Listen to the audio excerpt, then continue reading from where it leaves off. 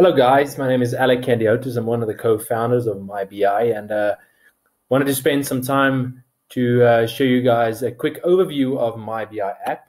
MyBI App is a tool that automates and optimizes your reporting out of any Pastel Partner or Pastel Express environment. So first of all, if you go over to the app itself, it runs in Excel, but it is not something that can be manipulated. It's a full automated process.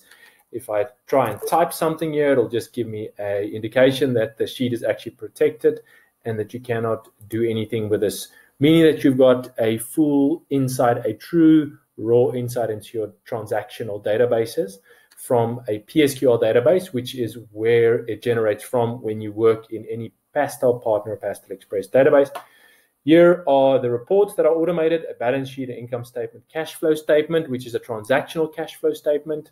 You also have some accounting reporting, which is your trial balances, your data and credit analysis.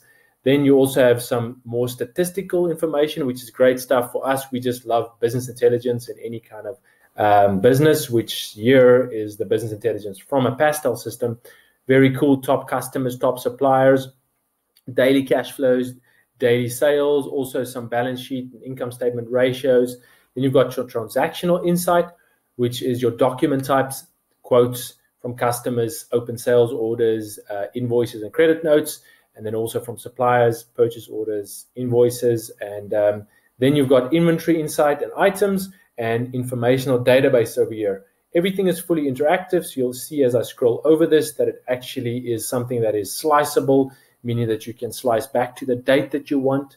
And also it is a one-click environment. So should I click through to balance sheet, I actually land here on my balance sheet.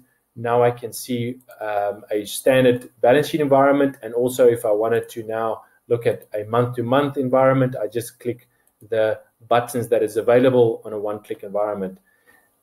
If I want to go back, here is our dashboard icon. Look out for these icons. They are also environments that also help you.